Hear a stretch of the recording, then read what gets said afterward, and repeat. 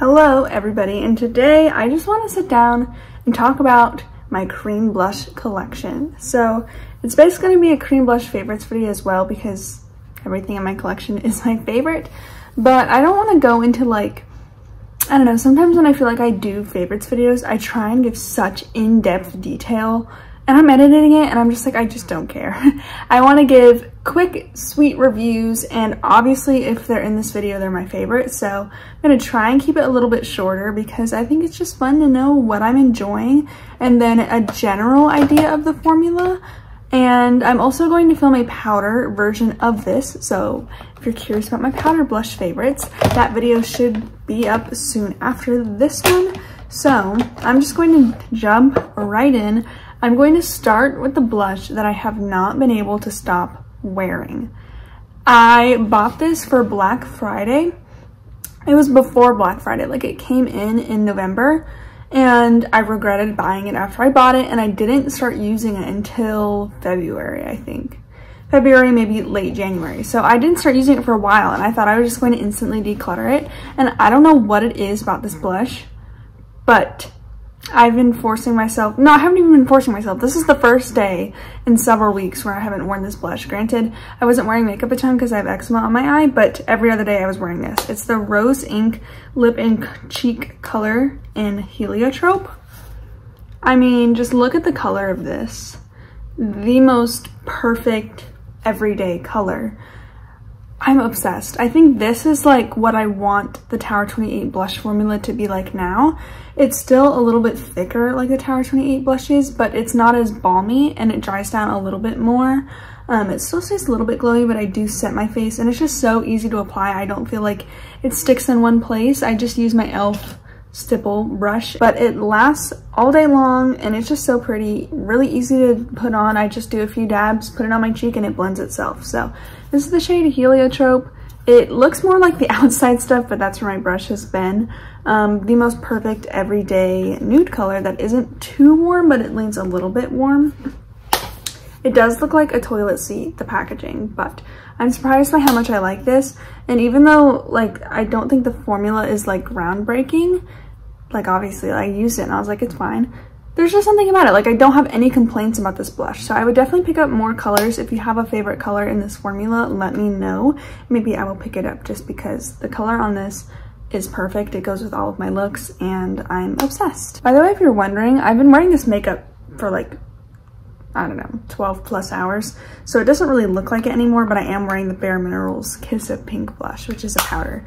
I forced myself not to use the Rose Ink one, but next I will go with my other, I don't even know, this is probably my #1 favorite formula of a cream blush, but this color is just so good. These are the M Cosmetics So Soft blushes. I have 3. I got 1 in PR, but I purchased 2 of them several weeks before getting these in PR. So the ones that I purchased were Venetian Rose and Bitten, and then I got Lychee in PR. Venetian Rose and Bitten are my favorite of the 3. I posted swatches of all my M Cosmetic blushes on my Instagram if you're curious. It actually did really well and boosted my account a lot, so check it out. But these are the 3 colors: Lychee, Bitten, Venetian Rose. I think Venetian Rose is definitely my most worn because it's just that like everyday, slightly cool toned color. Looks like that. Like it just goes with literally everything, and it is a really beautiful, I mean, it's their signature color for a reason. You can't go wrong with anything Venetian Rose. But I really enjoy Bitten, especially in the wintertime, because it's more of like a warm berry. It has quite a bit amount of like pinkness to it that when you sheer it out on the cheeks, it just looks like a beautiful winter flush. And I need to pull it out more, but it's just so beautiful. I feel like if you don't want to wear eyeshadow, this all over the cheeks will give you the prettiest look. And then Lychee I think is more of a basic color, and I haven't worn it as much, but it's like that pastel melon type of color, and I think it's really pretty and I'll wear it over the summer. But it's definitely like these 2 pinkier tones are more my colors, but this is a nice melon color. I just need to reach for it more. But this formula, like the name suggests, is so soft. It goes on so smoothly. Like it just looks airbrushed on the skin, and it sets down, not completely, but it does like dry down a bit, which I really do enjoy, especially living in the heat. So I love the formula on these, and the colors are just, the colors of cream blushes are what really do it for me, and the colors on those are just phenomenal. Next, the Phytosurgence cream blush in the shade Fume. If you either don't have access to M Cosmetics or you want to save a little bit of money, this blush is very similar to Venetian Rose, and it has the same sort of quality where it dries down. So, okay, it doesn't look so similar on my hand. Whenever I swatch this one next to Cool Stone stuff especially, it looks really warm, but to me in my head, they're the same sort of thing. Like when I'm going for the same look, they're the same, so it's a little bit warmer of a color, but generally I would say most people agree that Fume is that perfect neutral pink that isn't warm, because a lot of these type of colors lean super peachy and super warm. So I do like this one. Let me clear my notifications. As you can tell, it is a little bit peachier, but when you're not swatching them side by side, I feel like they give a similar look to the cheeks, just maybe the undertones are a little bit different, and they give me the same vibes. Like I would reach for them in the same instances, so I don't necessarily need both, but I do enjoy both. This one, you can see the texture is like a really cool, like whipped moussey texture, and this one dries down. So I really enjoy this one. It probably dries down a slight bit more than M Cosmetics one, but it's not drying or powdering or anything like that. And it is very, very pigmented. The M Cosmetics ones are too, but because this one is more of a whipped formula and this one is a stick, you can pick up a lot more of the Phytosurgence one, so just be really careful on your brush, but it does blend out effortlessly, and it's a beautiful cream blush formula. I would love to try more colors, but I really should not. I'm gonna swatch the Rose Ink blush because I feel like this also fits in the family of Venetian Rose. I don't like how this one swatches because it feels super thick, which is why I didn't buy it for so long, because I just thought it was gonna be really thick. But when I apply it with a brush, it's the same. Okay, you can tell I have a type.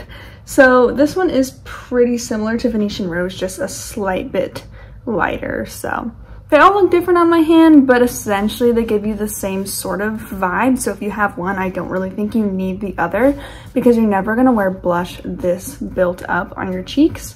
So I'd say just go with the undertone that you like, or the brand that you like, or whichever one is more accessible to you. Turn the lighting a little bit up as the sun is setting. Okay, another one that fits right in the same vibe for me is the Say Beauty blush, the Dew blush in the shade Rosy. These are my favorite sort of colors, where they're just kind of like everyday pinks, and they're all slightly different, but I definitely don't need them all because they serve the same purpose, and I don't want to, like, I don't care about slight undertone differences because they serve the same purpose for me. So I will swatch this one up here. I promise she's fine. This one is the most poppy of the bunch. The other ones are a little bit more muted, but this one definitely is like peach. Like it has peach in its undertones. It's not, when I'm looking on my hand, Phytosurgence definitely has more of that neutrally pink tones, and the Say blush has a lot of orange behind it. So they look more different in real life. But again, to me, all four of these colors, you only need one of them because they all kind of serve the same purpose, and they all will just look slightly different depending on your undertone. The same one is my least favorite of the bunch because, again, it is a little bit more orange and I like things a little bit more pink, and also it's a liquid. I don't know if I showed you, but I like pans the best, which is why I reach for the Rose Ink and the Phytosurgence. I don't really love liquids, but this one, for a liquid, it blends out really easily. She had a lot of fans on my last video, so I thought she should say hi since she's being a little bit loud right now. It blends out really easily because it is a really wet formula and it is a little bit more dewy. You just put a few dots on and it blends out really seamlessly. It doesn't set down because it is a little more dewy formula, but it's not dewy like the M Cosmetics serum drops. Like, it's not overly dewy, it just has that glow to it. This isn't going to be completely accurate to the dry downs, but you can kind of tell the M Cosmetics one has the most dry down, followed by the Phytosurgence, and then the Rose Ink, and then the Say Beauty. The Say Beauty is dewy by a long shot. So all depends on what you're going for, but I think all four of those colors and formulas, well, all four of the colors are similar, and I would just pick whatever formula you like best. I would put the other three above the Say Beauty, but I love them all and I don't think you can really go wrong. Next, jumping into my more pink territory. This is still my everyday sort of blush, but it is a little bit more of a warm pink. One of my favorites is the Melt Cream Blush Light in the shade Polished. This in the summer, I was literally obsessed with this last year. So here it is on my hand. Obviously blush all is pretty similar, but this one definitely has more warmth to it, more pinkiness to it, and I think that this fits in a different category from these blushes. So this formula is the most unique out of any blush that I have. It's almost like an oil in the pan, like a cream oil, because it's super thin when you glide your finger across. Like your finger will just glide in the pan, and then when you put it on your face, it blends out super easily and completely sets down. It sets down the most out of all of the blushes that I've swatched, but because this one, this color in particular, is a shimmer, it still does have a nice glow to it. So I love this one in the summer because I do not have to worry about it going anywhere. I don't have to worry about setting it, and it's so easy to apply with your fingers because it is so thin. So I highly recommend that formula. I think it's underrated, but that is Polished. I think it's the prettiest summer color. It looks like you've been in the sun, and I adore it. My other favorite pink is the Patrick Ta She's That Girl. Completely different formula though. This one is pretty thin and translucent with a bit of a glow, and the colors are pretty different. When you swatch them side by side, She's That Girl is definitely a true pink. I'm dropping everything. It's a true, like, I don't know, fresh looking pink. It's what I wear like as my everyday pink blush because it just is a fresh pink blush look, versus the Melt one I think is a beautiful summer color. So this one is a more true pink and this one is a warm pink, so it just depends what you want to go for. And the Patrick Ta one has more glow to it and it has a little bit more translucency to it. I do prefer the Melt formula, but the Patrick Ta one is loved by many. The Melt one just lasts a little bit longer and sets down a little bit better for me. This one also, this is not She's That Girl, but these also have powders, so depends what you want to go for. Melt is like $20 if you just want a new cream blush to spice up your life. Up to you. The other colors that I have in these, I have She's So LA. Haven't pulled this one out in a while, but I'm hoping to get some good use out of it over the summer because it's totally different from the rest of my cream blushes. It is right there.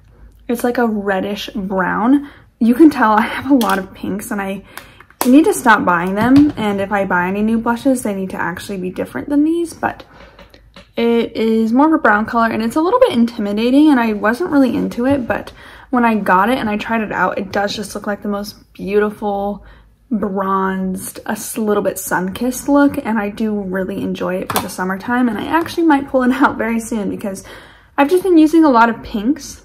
I've been using either these colors or this pink, and this one is really unique to me and I think a lot of people, especially in the summertime, would really enjoy it. And then lastly, I have the color Oh She's Different, which I did get in PR. Oh my gosh. Haven't worn this one on my face, but it is the berry color. And oh, it's so satisfying swatching these because the formula is really thin and wet. This color, I do love a good berry because I think they look so pretty, especially in the winter. It is right here. It's not as intimidating because these formulas are pretty sheer, that I feel like even if you're pale, it'll work just fine. It has a little bit more purple, I guess, but not like a cool tone purple, just a little bit more reddish depth compared to this true bright pink. I will swatch it a little bit more, but I don't know. I like the formula of these, it's just not in my top 3. So there's that one. I don't think it's necessary in my collection and I'm not sure if I'll keep it, but I do want to keep trying it out. So that is my cream blush collection. I feel like I used to have so much more. Actually, I will share with you this Patrick Ta palette really quick. Regret buying this kind of, and I also broke it. I was swatching it for Tara and I dropped it on the ground and this thing fell out, so I don't really know what to do. These are the colors in here. I bought this because everyone was talking about it and it was selling out like crazy, so I decided to buy it. And I really don't use it or need it, but these shades are available in full size now, so I figured it's worth showing you guys in case you're a bit interested in any of these shades. I can't really recommend them because I haven't used them enough, so I can't give you an opinion on them, but it's the same formula that I have used, so I know that it's good. These are very pigmented though, so let me find the shades for you. Okay, so this one is She's a Doll, and you can tell compared to this one. This one is a bright, bright pink. So I would go with this pink for like an everyday pink. That one is really nice and bright for summer though. This corally color is She's Vibrant. Again, for me, if I'm gonna go for like a warm summer color, I do like more like polished, but I am excited to wear this one in particular over summer. And then this one is She's Baked. So you can see that compared to the other blushes, it has a little bit more, I guess, red to it. Not in the same way. This is She's So LA, this is She's Baked. Just has that more red to it versus She's So LA is definitely more brown. So those are the new colors. Not sure if I'll keep this palette, especially because one side of it broke. Probably just gonna figure out a way to fix that though, because I'm sure it's not that hard. But the formula on these is really pigmented, especially on those two highlighter shades, like these two. So just be careful of that, but I know they are available in full size and a lot of people have been buying them. So anyways, that is my cream blush collection. Honestly, if I were to recommend stuff the most, it would be the M Cosmetics So Soft blushes, the Phytosurgeons blushes, the Melt blush, and then the Rose Ink blush just for the color. But I feel like the formula on the other three beats this formula just because those are a little bit more special. But those are my 4 favorites. The rest I still enjoy because they're still in my collection, but I could see myself decluttering them down the line. But these 4 are just so good and such innovative formulas to the market. They really bring something new with their dry down and their colors. So I really do enjoy these. Let me know what your favorite blush is down in the comments, and be sure to look out for my powder blush version of this video. Thank you so much for watching, and I'll see you in my next one. Bye.